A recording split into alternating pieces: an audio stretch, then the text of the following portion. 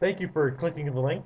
In this video, I'm going to show you how to find your computer's operating system, processor speed, RAM, and hard drive space. So first, we need to find the operating system. Now, if your computer has this logo in the bottom left corner, this circle with a Windows logo in the middle of it, your computer is a Windows.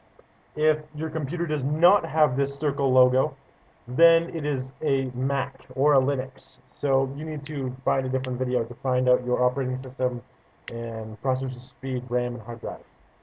So in order to find the actual operating system, processor speed, RAM, and hard drive, first we're going to click on this circle in the bottom left-hand corner. And in this list, we're going to go to Control Panel right here.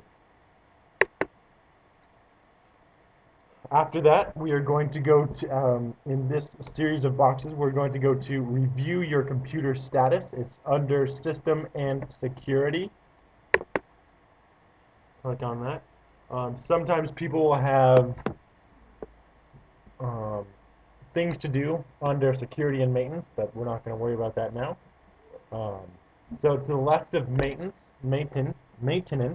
we're going to go to View Performance Information. It's at the bottom of the left navigation bar.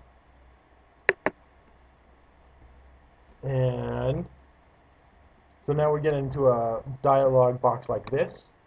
And then underneath the numbers on the right-hand corner, we're going to go to View and Print Detailed Performance and System Information. And this will tell you everything that you need to know. So this tells us my operating system. My processor speed is up here. My RAM is right here. And my hard drive space is down here. So thank you. If you have any questions, leave them in the comment box down below. Thanks.